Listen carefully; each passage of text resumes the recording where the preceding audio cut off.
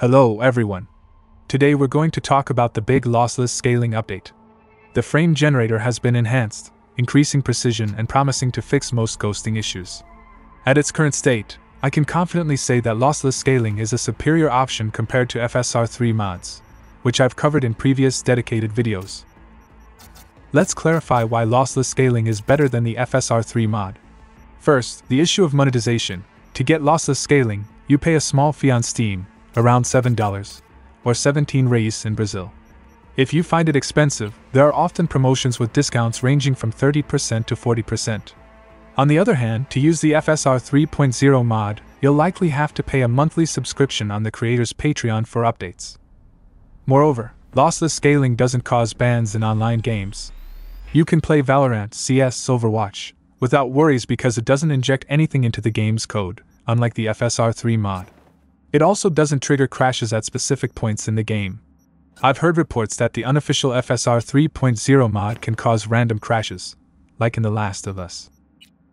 To be clear, I'm not receiving anything to recommend this application. I'm recommending it because I know it can help a lot for those with more modest hardware. But it's important to note that your PC needs to be able to maintain a game at 30 FPS for lossless scaling to work decently. That said, let's talk about the updates that came with LSFG 2. Recently, there has been a significant improvement in the architecture for processing large-scale movements. This allows for the use of a lower input frame rate.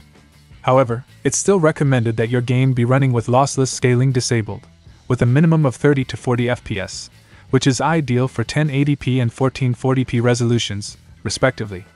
For an enhanced visual experience, it's advisable that the input FPS be at least 60. Reduction of artifacts and GPU performance. There has been a noticeable reduction in common artifacts such as motion ghosting, edge distortion, and image blur caused by the frame interpolator. If many artifacts are still visible, it's advisable to increase the input frame rate. GPU usage has increased between 1.5 and 2 times, depending on the resolution. To compensate for this, a new performance mode has been added in the settings. By enabling it, you'll have the same performance as previous versions, with some improvements. Therefore, if you have more modest hardware, opting for performance mode will result in superior performance compared to the previous version, LSFG 1.1. And as always, I'll conduct some tests, both on emulators and native PC games, to see how we fare using this new version.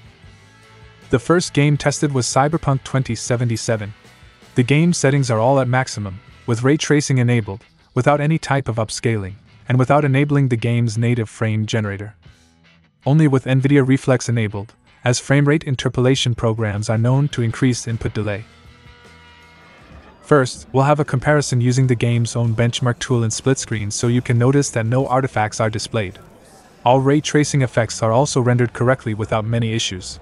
During recording, I'm using a 180Hz monitor, and I can clearly state that the game captured with lossless scaling active looks a bit smoother. However, as you can see, my frame rate using lossless scaling reached over 150 FPS output, while the game's input FPS dropped from about 45 FPS to 30 FPS. This is because lossless scaling utilizes some of the GPU processing to generate its frames, resulting in a lower input FPS when using the program. Speaking of the generated frames, I honestly don't believe they have the same smoothness as native 150 FPS, not even 100 FPS. It seems like the generated smoothness is around 60 to 80 FPS during this test. Remembering that I would have better results if my input FPS were higher, but I chose to run the game with everything at maximum. I also tested gameplay in the city, including in faster environments, such as in high-speed cars, and neither the HUD nor other elements, like the mini-map, present major visual issues. Once again, the game doesn't seem to have the smoothness of 150 FPS. Instead, it seems to be between 45 and 60 FPS, which is still a significant improvement. However, when moving the weapon very fast, it's noticeable that the crosshair shows small artifacts. In scenes of frenetic action, I had no difficulty hitting distant enemies, even using different types of weapons. My combat smoothness seemed to be above 60 FPS. Therefore, overall, with my tests in Cyberpunk, the user should evaluate whether they prefer to deal with small graphical problems or have almost double the frames generated by the lossless scaling algorithm. I conducted an input delay test, as mentioned earlier. In this specific case, I'm using Nvidia Reflex, which promises to reduce latency. The result we obtained is shown in the background, and in my opinion, the delay was not noticeable using Lossless Scaling plus Nvidia Reflex. Before we move on to the tests on emulators, I'd like to ask you to leave your like to ensure even more content with various tests like this one. If this is your first time here, consider subscribing to receive new content every week. Our second test was using the PlayStation 3 emulator, RTX. In this test, we used a 1080p resolution with the two heaviest games from this system, God of War 3 and Metal Gear Solid 4. Let's see how our results were.